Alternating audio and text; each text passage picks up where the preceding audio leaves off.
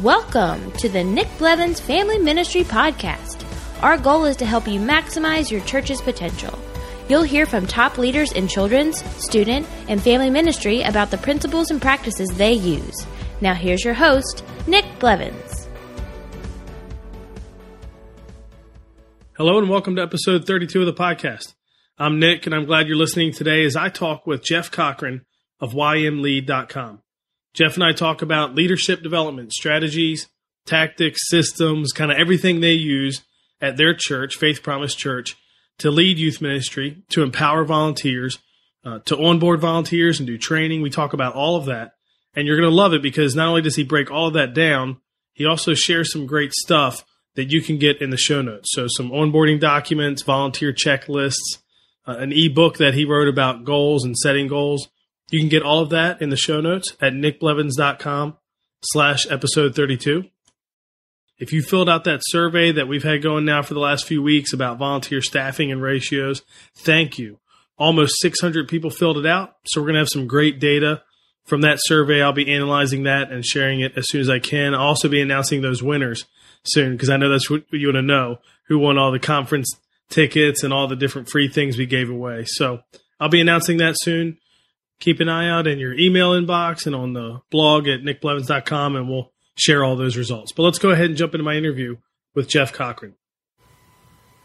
Well, today I'm joined by Jeff Cochran. Jeff, welcome to the podcast. Thanks. Thanks for having me, Nick. So, Jeff, tell us a little bit about yourself and your family and your church. Sure. I've been in student ministry now for about 12 years. Makes me feel kind of like a dinosaur saying that, but been doing this thing for a long time. I've been at 3 churches across that time, and I really ran the gambit with different opportunities. I've had the opportunity to start really 2 student ministries from scratch, from the ground up, and deal with a lot of just the complications and the questions that come with that. How do you start something from nothing? And now in my current role, we are loving it. My family's back home in East Tennessee at Faith Promise Church in Knoxville, Tennessee. And I'm the campus student pastor at our Pellissippi campus, which is our broadcast campus. Cool. And you also blog and share some youth ministry stuff, correct? And so I'd love for you to tell us a little bit about YMLead. I run a leadership network, a website called YMLead, and it's all about leadership through a youth ministry lens. The one thing that's holding student pastors back, student ministries back, and even really, kids ministries back to a point across the country, I don't think it's the talent level of people. There are some genius youth workers out there at churches that no one's ever heard of. I don't think it's their love for God. I don't think it's their passion. But really, I think the one thing that holds so many youth workers back when I talk to them is the leadership component, especially as things grow and they get bigger. How do I lead students? How do I lead my volunteers and leaders, and then even lead to the families? So we write, we blog, do different resources for youth workers all the way across the country, just to really help them grow their leadership. Because we believe if you grow your leadership, you grow the church. That's great, and I totally agree. And so we're going to talk about that here first. I grew up actually in a student ministry that I would say maxed out at 80 students for this exact reason. My youth pastor's the best guy ever. We're still friends today, and he's like a mentor and a counselor for me. And just at that time, I would say, because I'm a little bit older, I don't know that this was even, now we're talking about it, and there's a lot of writing about it in terms of leadership and growing, a ministry that way. There just wasn't a lot of that back then. This was before almost any books that I can remember that were really helpful, especially if you're talking specific to student ministry. So I agree, and it's probably the same reason a lot of churches overall are less than 100 or less than 200 in size. There's many other reasons for that, but some of it it's just a different thing to grow it, right? Absolutely. From one place and to another place. So we're going to talk about that and what it looks like. So hopefully this will be helpful for everyone. In terms of leadership development in your student ministry, how have you identified leaders and brought them on board? Or maybe it's recruiting, but maybe it's after they're already serving, but you need them to lead. So now it's more than I'm giving you a job and a task to do, but now I need you to lead in some way. How do you identify them? Absolutely. We do it in a couple of ways, Nick. Really, we start with recruiting, but we don't recruit every level of our student ministry. We recruit what we call crew members, which is our security team, because we're definitely a larger student ministry. So we recruit our security team and our traffic volunteers and all that sort of stuff. And then we recruit small group leaders. We recruit them based on people that we've had conversations with in the lobby on a Sunday morning, and we see potential in them. Or we recruit them oftentimes by other good leaders that we have who say, hey, I know somebody and I think they would be great at this, but they don't know it yet. We need to have this conversation. And then sometimes it really just comes to us through things like, communication cards. Hey, I'm interested in, serving in this area. So we'll call them, give them a phone call, start up a conversation, and then we identify some things in them and say, hey, this looks like someone who has potential to be a leader. They're, very clear in their communication. The big thing that we always really ask is why? Why do you want to be, a student ministry, leader? Why do you want to be a small group leader? We get kind of that passionate side of it. But a whole other piece to it is once someone said, yes, I want to be on board, our training process is not that easy. It's it's time consuming. It takes about 4 weeks of training and another 6-week apprenticeship process before you ever hit the ground running with students with us. So it weeds out a lot of maybe the people who aren't ready to take that leadership step. And it gives us about 10 good solid weeks just to pour into them and kind of develop the basics of our vision, our mission, kind of our values and what we stand for. That's the recruiting side of how we initially get them in and begin to train them and develop them. We pair them in an apprenticeship process with another leader who's been doing it for a long time, somebody who's been doing their role for a long time and doing it well, and they have kind of one-on-one coaching. But where we develop some of our best leaders is when we're actually pulling people into our specific roles of coaches and senior coaches, which is our higher level leaders. Those are the people who are leading small group leaders. They're leading crew leaders, and they're leading, high caliber adult leaders. So the way that we develop them is usually within our own system. Once we have a small group leader in, we're looking for who really stands out, who can handle every bit of workload that we can give them, who goes above and beyond in the way they contact their students, the way that they love their students, in their small group. And if they can take everything that we've given them practically, we kind of run down a list of what's expected for each role. If they can handle all that at a really high level, then we start asking the question, are you ready to take another step? Is there another step for you with your gifting? Are you capable of leading leaders who lead students and not just leading students? So from that point, it's really a tap on the shoulder where we try to call out the greatness that we see in them, tell them exactly what we see and why we believe that they're capable of doing something more. And then we just kind of start, again, it's an apprenticeship process. They walk with someone who's been doing it, and they see what it looks like, what it would take, what it looks like to be done well, and get some time to pray about it, to come back, to discuss it with us, and we decide whether they want to move forward with that or not. Are most of your coaches former small group leaders? Because you were saying, you see who's doing it well. Is that how it works, or do you recruit some that, they didn't lead a small group ever, but they make good coaches? Most of our coaches are former small group leaders, but we're beginning to see more and more where we find people who are excellent leaders within the church, have excellent potential, but haven't been able to find their fit. And as we talk to them, sometimes you just realize they're not going to be great with students, but they're great with people who are great with students. So I would say the norm is that we get most of our coaches from people who've already done great as small group leaders or done great on the crew. But there are definitely times where we find people, you'll sit down to have a lunch meeting with someone and just identify something in them. And I'll ask them to come on board straight as a coach. They go through our same initial training. They go through that apprenticeship process. But it is possible for someone to be a great coach who leads our small group leaders, our crew, or a great senior coach who leads other coaches, and have never actually led a small group, as long as they understand our mission, vision, and values. And, they've got the capability there. So we really look anywhere. We'll turn over any rock that we can, but we're looking for people who are, they're ready to learn. They don't feel like they know everything, but they are highly passionate. They're driven, and they're going to do whatever it takes to, get the job done. So they're going to look at what we're asking of them, and they're going to come up with a good game plan to love on their people well, to do it with passion. And the rest of the stuff you can teach, but you just can't teach passion, and you can't teach that initial capability to step into leading other people. Yeah, our coaches are probably a mix like yours. Some had done it, some had done the role they're coaching in, some had not. And we had Tom Shefchunas on the podcast, and he talked about how most of theirs now had not been small group leaders. They had a hard time getting small group leaders to take on that coach role and be great at it. So I think it is just a mix. I think churches just have to figure out what's going to work best for them. I'd love to dig into that process of onboarding. So the 4-week training, 6-week apprenticeship, and it sounds like you do that again with coaches. Sure. And I think people would love to hear, I certainly would love to hear, what that looks like in detail. It sounds like you have 4 weeks where you're training them. They're not necessarily in the environment. 6 weeks, they're in the ministry alongside someone who does it. But have you developed curriculum, for lack of a better term? Here's what we're going to teach you during that time. And is that like a documented thing that somebody's going through with them, both in the training and in the apprenticeship? How does that work? Absolutely. We're a multi-site church.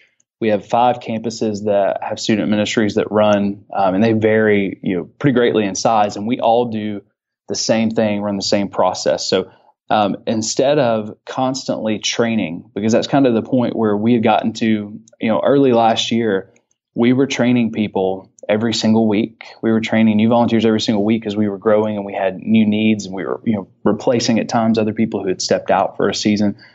And it just gets taxing doing that. So one of the steps we took was we went to video training, and we had our global student pastor, Zach Stevens, actually videoed the trainings that we already had in place. We had workbooks that the new leaders would actually work through, and we had all that information. So we went ahead and put that on video so that everybody across all of our campuses gets the exact same training.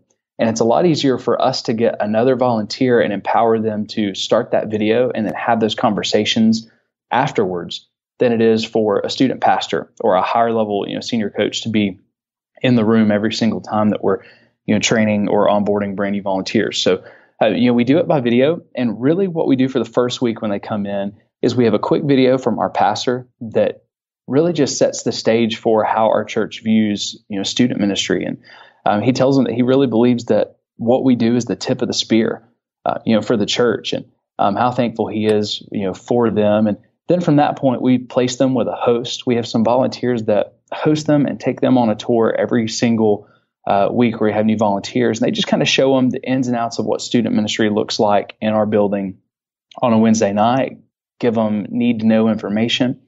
Then from that point, they actually take them and they fill out their paperwork, all the admin, logistics stuff. So filling out background checks, their volunteer application, all that important stuff that gives us information we need, really to pray through the process and help figure out over that time, where we need to place them. Part of that is an interview with some of our existing leaders and coaches who a lot of times we do that during our middle school hour, and we have a high school hour of small groups after our service. So we'll take high school leaders and coaches that, have gotten there early, and they'll do a lot of those interviews, for us just to get a feel for the person and to help them really find their best spot, not just fill a hole, but we want them to find a place where they're going to thrive, over the next week. So we do that, and then they actually go into our student ministry service and get to sit through the environment without a responsibility. So we have a specific section where we allow them to sit since they're not background checked yet, most of them, and they just get to get a feel for it. Is this really for me? This is what the environment looks like, and they see us dismissed to small groups. For the next 3 weeks, they come in, and we have about a 45-minute training and a 15, 20-minute discussion that the facilitator goes through with them, answers their questions. And we hit, 3 very different things. And you can kind of come in at any point during that process. But we talk about, kind of a manual that we have and a counseling booklet that we've designed. How would you lead a student to Christ? How would you answer the tough questions that are going to come your way? And how do you handle those in a crisis moment? We give them that tool and walk through how we use that, make sure that everybody's on the same page. We go through our volunteer manual and just kind of the commitment of a volunteer and what that looks like and the different roles that you can fill and how that actually accomplishes, the ministry, and just a little bit of vision and overall as well of what we're about, where we're going. And then we outline 1 week of just the apprenticeship process to let them know what their next steps are going to look like, how we're going to apprentice them, walk with them. So we tell them all about it. The apprenticeship process is 4 to 6 weeks of walking with someone who's already doing your role. And we break it down really into 4 different parts of that apprenticeship. The first week that, for instance, a small group leader sits in, our language and kind of the lingo that we use is you sit in that first week with the leader that's apprenticing you, and it's kind of I do, you watch, we talk mentality. You're there really just to watch and to see how they interact in small group. And then afterwards, you're going to have that discussion together on, hey, what'd you see? What questions do you have? And that leader's going to pour into you.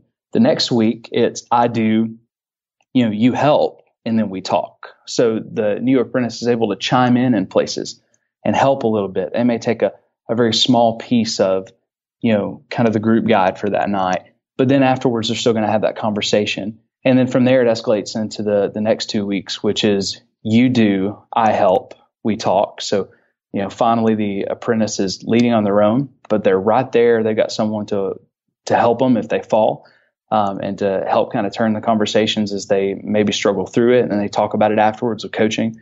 And the last week when they finally feel like they're ready, that they have to get through is you do, I watch, we talk. And it's completely on the apprentice with the other person there, but they're not really going to step in. They're not going to help unless there's an emergency. So we have a whole training on what that looks like so they know what to expect, so that when they get into the apprenticeship process, they have a really good idea of what it's going to look like. They can hit the ground running and really focus on receiving that coaching from the existing leader who's apprenticing them.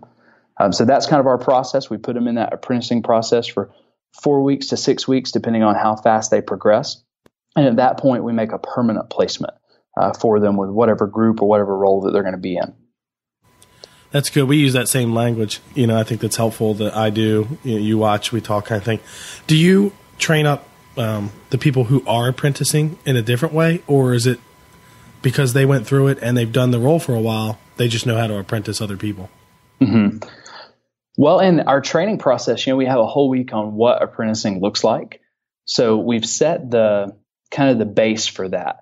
And as we go forward, with people, and we're kind of tapping people on the shoulder and saying, hey, we would like for you to apprentice someone, they've already heard it and they've been through it. So they know what it looks like. They know what the expectation is. So oftentimes it's just a refresher, really, from the leader of saying, hey, here are the things I want you to be mindful of. Here are the things I want you to remember. And often the conversations that we're having, rather than it being a separate training, it's a refresher, it's a reminder. And then we're looking very specifically at the kind of the personal makeup or the relational makeup of the person that they're apprenticing. We want to help make sure we're setting them up to win relationally with that person. And that when that apprentice comes in for the first week, they've got someone who really knows, kind of who they are, what their dreams and aspirations are within the ministry.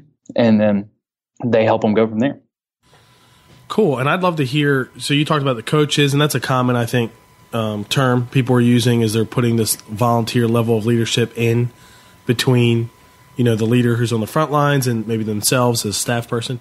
Mm-hmm. But you said you also have senior coaches, who lead other coaches. So in terms of just numbers, structure and all that kind of stuff, what does that look like? How many small group leaders does a coach lead? How many coaches does a senior coach lead? And all of that, it sounds like, it's all volunteers. So then I imagine somebody on staff leads senior coaches, right? Sure, absolutely. We have we've been bumping up right around 600 students lately. We have about 55 small groups right now that are growing. We're actually getting ready to birth and multiply more of those small groups. So we try to have 2 leaders per small group. That way, if one's not there, the other one is, and so that they can really have a group of 12 or less that they're connecting with and they're partnering with. And we have that across all grades. So, we have 6th through 12th grade. Every grade has at least one coach. Every grade and gender has at least one coach. So 6th grade boys has a coach, and 6th grade girls, has a coach. Some of our grades have gotten so big that we've actually given them multiple coaches, because we don't really want a coach trying to lead.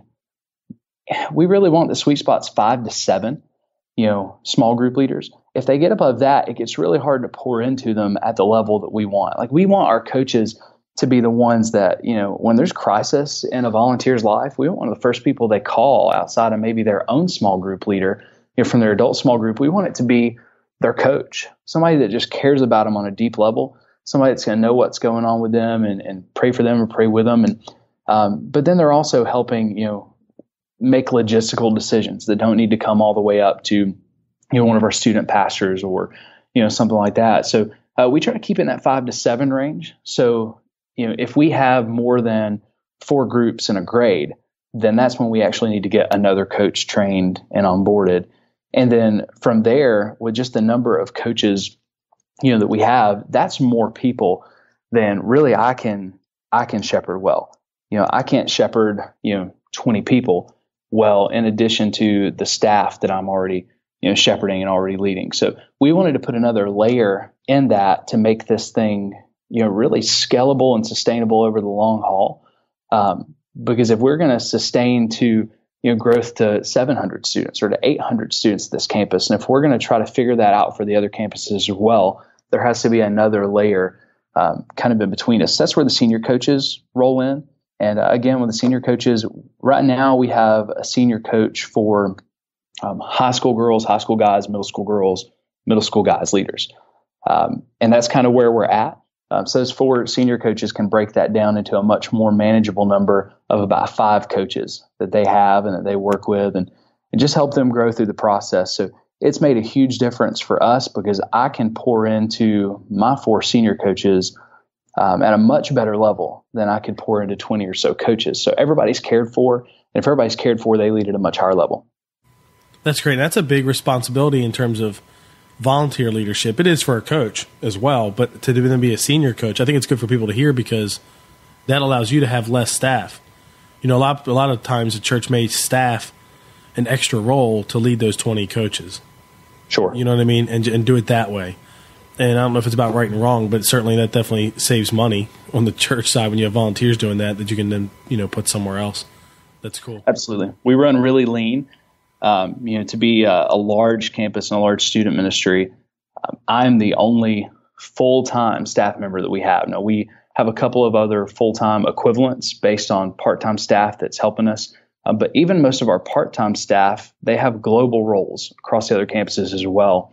And just having high-quality leaders who've kind of come through our ranks, some of them that haven't been with us for so long but have come in to help us, by having leaders who lead leaders and leaders who will sit down and have the hard conversations they need to, or leaders who, at that coach level will take their small group leaders out to lunch and just hang out with them and get to know them a little better and find out about their passions and coach them that way.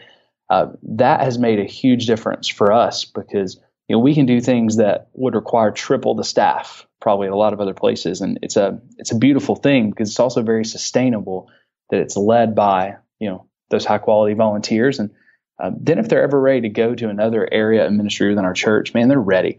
They're ready. We know they're going to represent the church well. We know they've been trained well. So it's a great, kind of breeding ground for volunteers who will eventually become leaders of our next campuses. They're going to become student pastors at some of the next campuses that we launch. They're going to become, staff members in our groups department at new campuses. So we love that. And that's honestly been something we've seen a lot of lately. We've seen coaches and senior coaches who are taking on staff roles with us. So it's helping us to develop a whole new kind of level of leader within our church.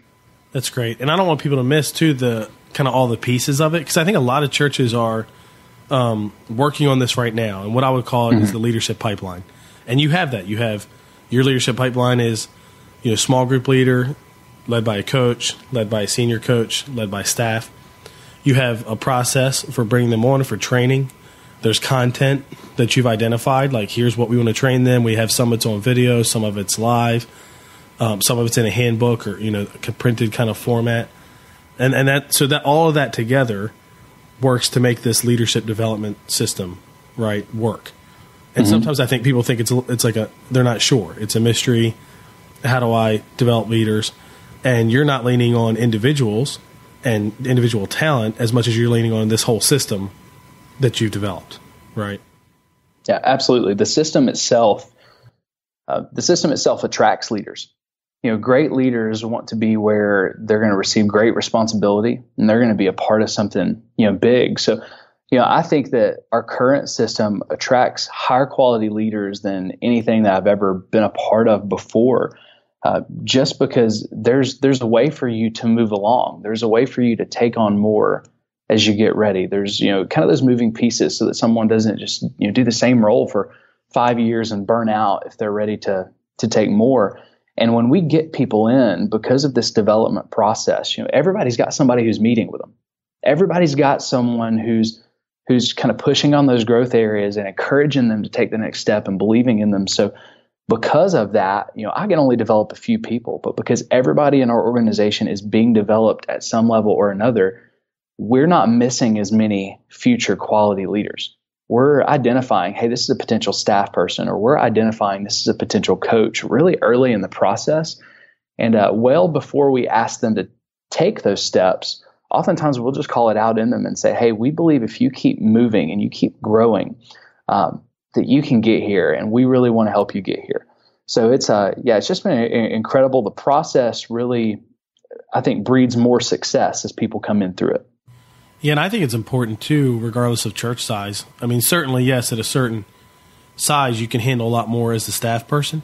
But if you want to help it grow, and you want to reach more students who are not a part of any church and connect them to Jesus, you want to put this stuff in place early. I mean, you could have 30 students, 6 small group leaders, and you know what? I'm going to go find a coach for those 6 small group leaders so that I can also spend time on other things, right, and grow that. And when it's 60 students and 12 small group leaders, and maybe it's 2 coaches, you can start this early. And sometimes, kind of like you're saying, the system itself and just putting this whole thing in place attracts more leaders, and I think all of that helps it grow, right? I think we've even seen that in the Bible too. That's really cool.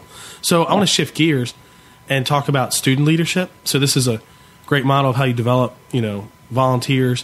What about students who want to serve, who want to lead? How do you develop students in your ministry? Sure.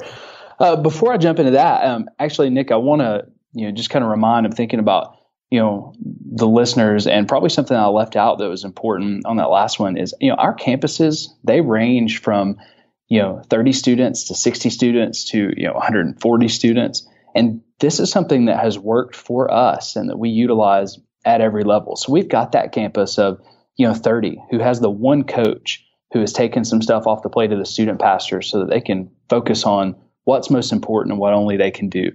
And we have at the campus that's, a little over 100, they're already starting to identify senior coaches, so they can, again, make sure that everybody's cared for. So at any level, this works. And the earlier you start it, the more successful I think you're going to be with it in the future. If you wait until you need it, that's almost too late. Yeah, you've probably limited growth a little bit at that point, which you don't Absolutely. even know. Like, you can't, it's hard to measure that, but yeah. On the student side, man, I love it. Student leadership is my passion. I've been at Faith Promise for about a year now.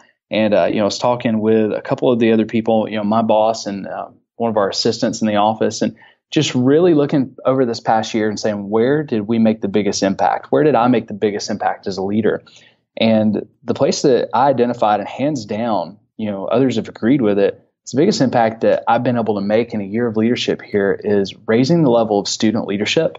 And honestly, man, a lot of times it's just happened by accident because it's something that's kind of ingrained in me, but we're trying to make this systematized, really make it a process that other people can follow. So, what we want to do is at every level, whether it's student ministry or, big church, type deal, we want to encourage students to go ahead and serve, to utilize their gifts.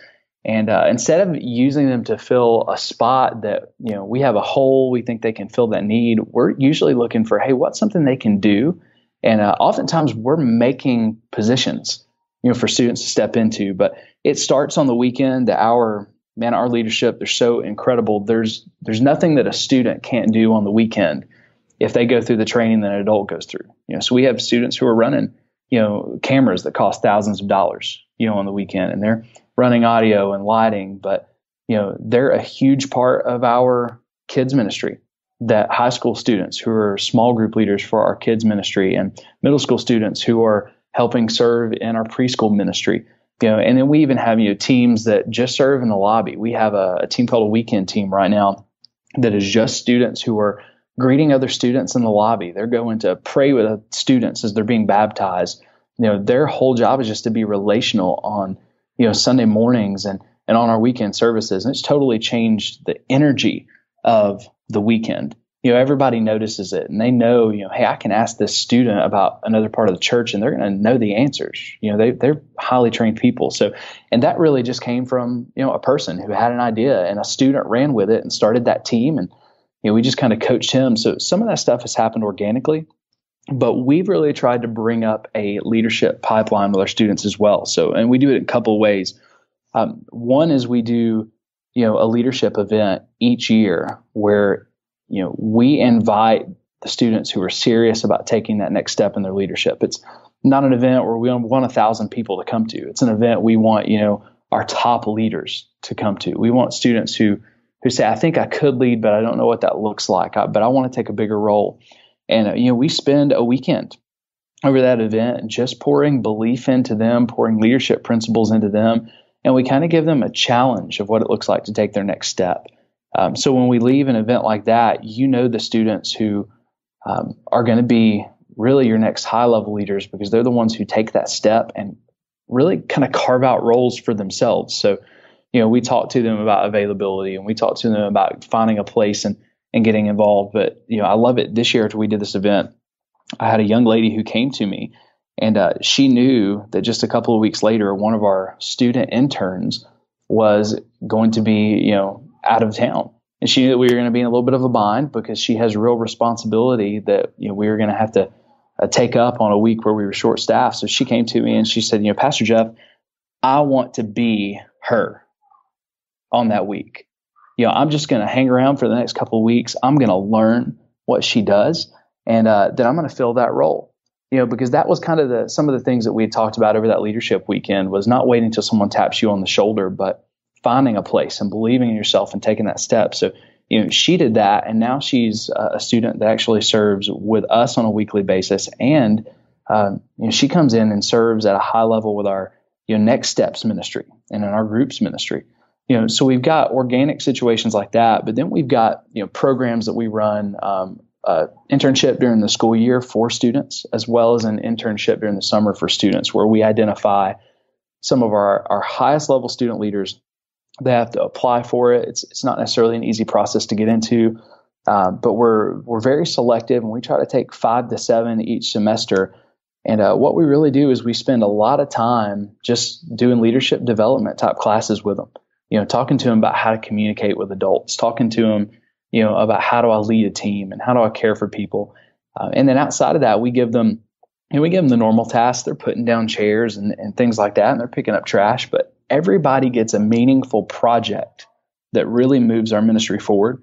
It's the type of project that we would give to adults, but now we give it to them. So, one of those projects has been a student ran our social media accounts for an entire summer and had a goal to grow those by, a couple of hundred followers. And they did.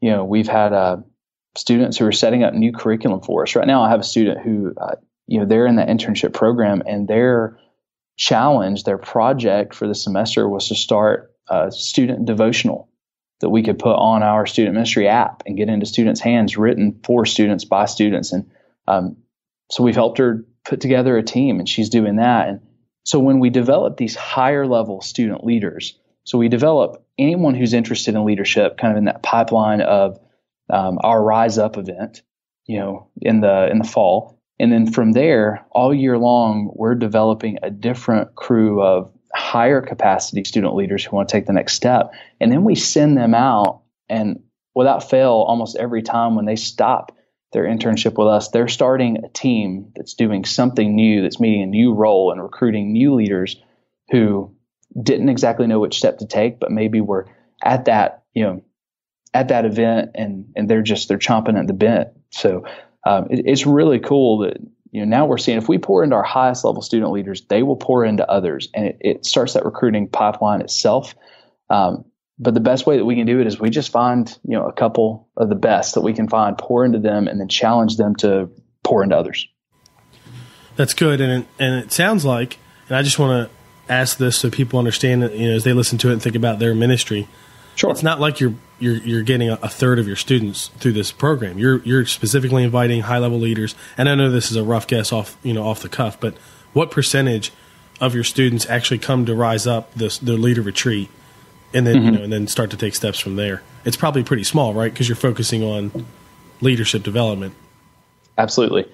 It's under 20%, and we bill that event as we don't bill it with any fun. It's a serious leadership. If you want to grow, if you want to go to the next level in your leadership and your walk with God, this is that event for you. But it's one of the few events where we don't even tell them what we're doing for fun. And we have fun events there, but we don't want to tell them what we're doing because we don't want anybody there for that reason. So, and we kind of push back on it a little bit. I remember this year, from the stage and some student services saying, hey, we only want you if you're serious about this. So that's kind of the beginning of that process. It doesn't mean that every student that goes through it is going to become this incredibly high level leader. But out of that, we identify a couple of things. One, we identify students who need to be serving somewhere, need to be volunteering somewhere, and right now aren't. So for them, that's their leadership step. But the other thing we identify is those that have been serving that want something more. So from there, that's where we kind of bring in that handful of students. And, it's just kind of become a deal with us here at Faith Promise. But not only that, it's really, the last church I was at where I spent 6 years, there we were, about 85 students. But there are always a handful of students who are around the office who are being developed.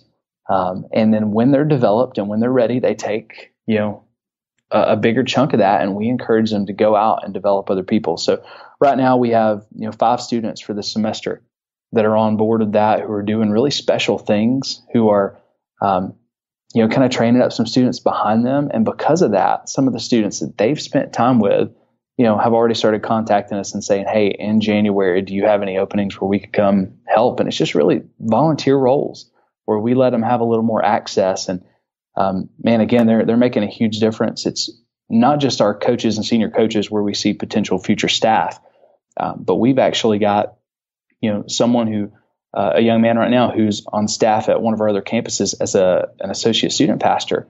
And he's there because he came out of the student ministry, and he was someone who we just kept giving more and more of these roles to, and proved himself as just an incredible leader. And so now he's serving as a student pastor at one of our campuses. So it's an incredible pipeline for students, not just leaders.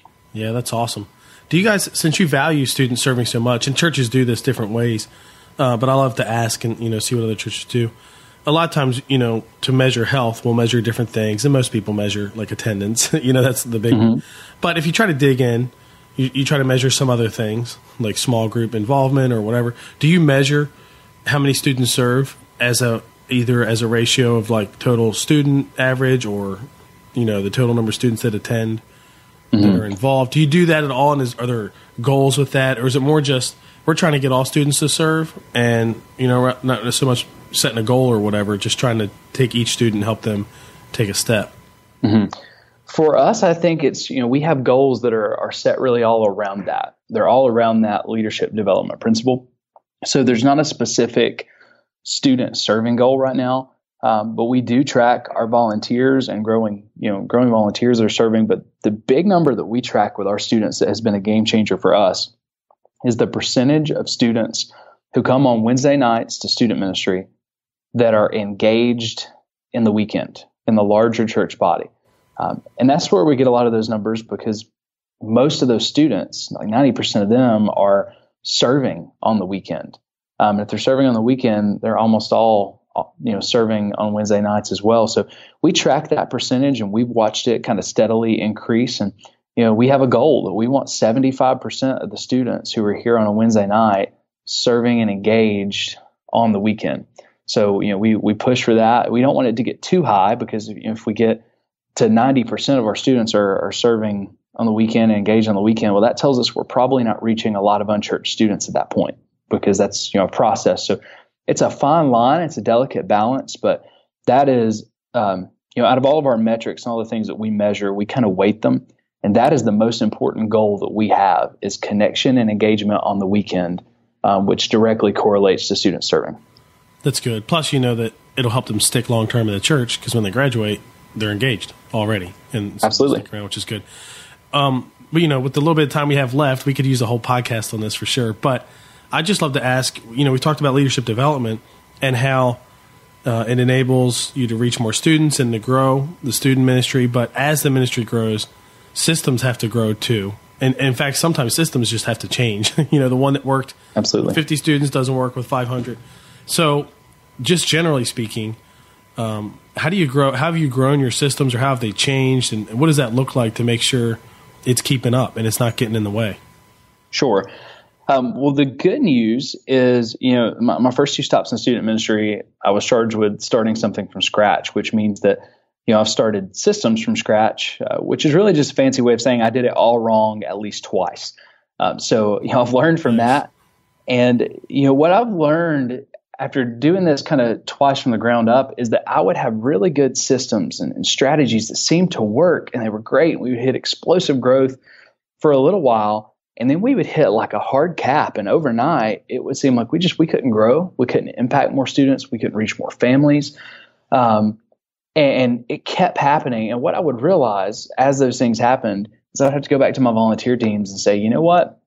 I kind of missed the boat on this. I designed everything around a system that would work for where we were at then. But it had a shelf life, and it's not going to take us to the next level. So one of the things that I started working on a couple of years ago, and this is something that I've really brought to Faith Promise, because we're in this kind of season of, our campus is large and it's growing. So our next steps have to be very strategic to make sure that we're doing this well, and that we're doing it in a sustainable way, that in a model that our other campuses can follow behind. Because we're not just thinking about ourselves. Can't just think about my campus. Have to think about, the student pastors and campuses that are coming behind us. We want to blaze this trail for them. So what I'm looking at with scalable systems, the first thing is I want to design a system with the end in mind. It can't all be all about the now. So, I used to do this all the time. It was, what is our best way to grow right now? But unfortunately, the best way to grow right now this month is often not the best system for your long-term future as a student ministry. And I would rather, see a slower growth rate over the first 5-6 months, but long-term know this is something that's going to work for years to come, and, utilize it. So at that point, when you do that, you hit a system that allows you where you would normally hit the lid to hit explosive growth. And over time, you actually grow more by thinking about, the end in mind. So I always try to think, what's that next milestone, the next couple of milestones that we're looking at? So, if you're a church of 15 and you're thinking, hey, if we could just have 50 students, that would be incredible. That's that milestone. Or if we could just have 30 students active, that would be this big milestone for us. Whatever that thing is that you're praying for, that you're begging God for, that just seems like it would be a dream come true, you got to ask yourself the question, would our current systems work if we were that size? What would have to change? And you want to try to come up with systems that you're not overhauling, but you're actually just multiplying too. So for instance, our system, we talked about, having our small group leaders and coaches. Well, our campuses, from the time they hit about 30, have a coach, because they know as we grow, we'll multiply that, and we'll have senior coaches. We'll have more coaches, and then we'll have, senior coaches on top of that. And we have a strategy to multiply something versus them knowing, hey, if we grow by 50, 60 students, then we got to overhaul this whole thing. And really kind of the biggest key to this whole thing is that scalable systems, when you're trying to start something that's going to work for the long haul, they got to be process driven over people driven. So many student ministries that I see, and I've been guilty of this in the past, but they're really centered around one person on a stage. They're centered around that one personality of the student pastor. And if that person bails, then, the whole thing changes and the whole environment changes. Good scalable systems are not centered around people. They're centered around processes that develop other people. So for us, man, I just look at it. If I wasn't here this week, our student ministry would be just as good, as if I were here. I don't think anyone would really notice I was gone. If I wasn't here for a while, no one would notice for about 6 to 8 weeks. And that's because the maintenance and the upkeep and the development kind of from the top. But it's our processes and the people those processes are developing, the other people they're empowering, that I think make systems incredibly sustainable over the long haul and scalable as you grow. So you kind of build them around a process that works and not a person or a personality. And so when you talk about processes and have them, that they can be replicated and they help you scale, are these like documented things that, like, here's a written way that we reach out to new students, who've come and follow up with them. Here's a new way that because obviously we talked about leadership development, that's fairly documented. So are the other ones documented too? Like it's written down somewhere, it's typed up and you can hand it to someone and here's how we follow up with students who haven't been in 3 weeks, or something like that. Absolutely. And again, man, it's most of what I've learned, Nick, is from the big mistakes that I've made. And that's why I'm doing something like YMLead right now, is I want to help student pastors outside of just Faith Promise, but all across the country. I want youth workers to be able to avoid the mistakes that I made and really just be able to see that success earlier, be able to impact as many families as possible. And, for us, when we're looking at systems, one of the things that I learned a few years ago the hard way was, hey, if I started thinking about it, my pastor challenged me, if you left the church today, who would know what we're doing? Who would know how to continue these great systems that you've got? And he really challenged me. So today we kind of operate off of this mantra. If it's not written down, you don't have a system. If it's not written down, you don't have a process that works within that system. So we try to write everything down once we've worked the major kinks out of it. So anything new that we do, we're going to take it to about whoever's responsible for it. So if I've got a project, I'm going to take it to about 80% completion. And then I'm going to take it to our global student pastor. He and I are going to tweak it and take it to about 90%. And then we're going to get feedback from, the other student pastors. And then we're going to take it all the way up. We're going to finish this thing out. And once it's finished and we agree this is a workable, scalable system, we write it down, we globalize it, not only for our other campuses, but to share with other student ministries and other people who ask, hey, how do we do this? Because, I don't know if you've ever run into this, but I'll forget 6 months later how a process works that I wrote, that I designed. So writing it down is huge for us and having that there. And then if I've got to pass the baton to somebody else or I take on a new responsibility, the ministry is not going to miss a beat because everything is laid out there step by step of how we do it. That's great. That's great. And I could ask a million more questions about this. Like I said, it could be another podcast, but this has been really helpful. And I think what we've done is taken your leadership development system, as an example of this and kind of broken that down, which I think is great. I think a lot of leaders are going to listen to this and be able to take it and apply it to their ministry, which is awesome. Jeff, if people want to connect with you, if they have more questions, how can they do that? Sure. They can follow me on social media. It's JCO330.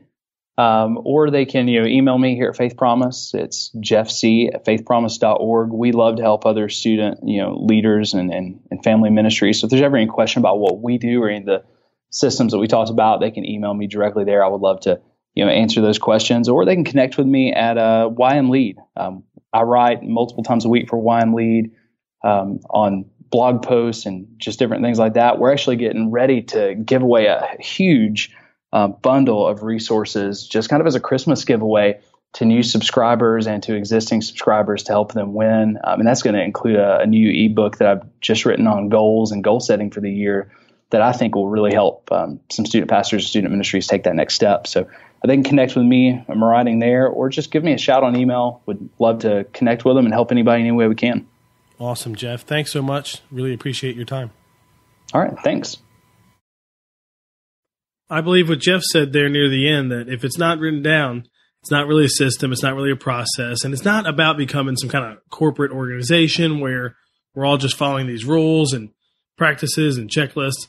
It's really about making ministry less dependent on us and more something that can be reproduced and shared and everybody can take part in, something that's easy to take and then train a new volunteer with. And so be sure to check the show notes at nickblevins.com/episode 32 to get all that stuff that Jeff shared, volunteer onboarding, documents, applications, checklists for volunteers, the ebook that he mentioned about setting goals.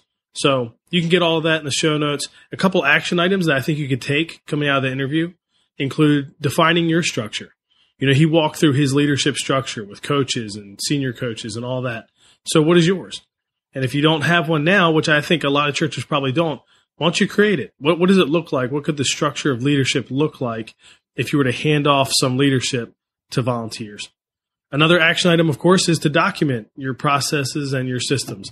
Everything from how do we set up, before it begins, and how do we tear down, to what should we do midweek to prepare, for the gathering or for small group or whatever it might be. It's really important to document those things, and you don't have to do it. I think that's the thing I would recommend is who can you find, who's a volunteer who could really do that well, pay attention to detail, and document that for you over time. It's not something you have to get done in a month, obviously, but that's a big step we could take. And then, of course, get all those resources from the show notes that Jeff shared, and maybe even that goals ebook, and use that as we head into 2017. So I hope that's really helpful to you. Be sure to subscribe. In the next episode, I talk with Corey Jones, and Corey and I walk through kind of his week. Like, how does he work? What does productivity look like for him? What are some tips and tricks and things that he's learned? I'm always interested in hearing how others work so I can steal their good ideas and use them so I can be more productive. And so Corey shares, what his week looks like, how that's evolved. And I think that'd be really helpful. Maybe something you're working on as we head into a new year is how to be more productive and efficient with your time. And if that's the case, you don't want to miss that episode. So be sure to subscribe, and we'll see you next week in the Family Ministry Podcast. Thanks for listening to the Nick Blevins Family Ministry Podcast. We hope this helps you maximize your church's potential. We would love to hear stories of how you apply what you've learned. You can do that by leaving a comment on iTunes or in the show notes at nickblevins.com.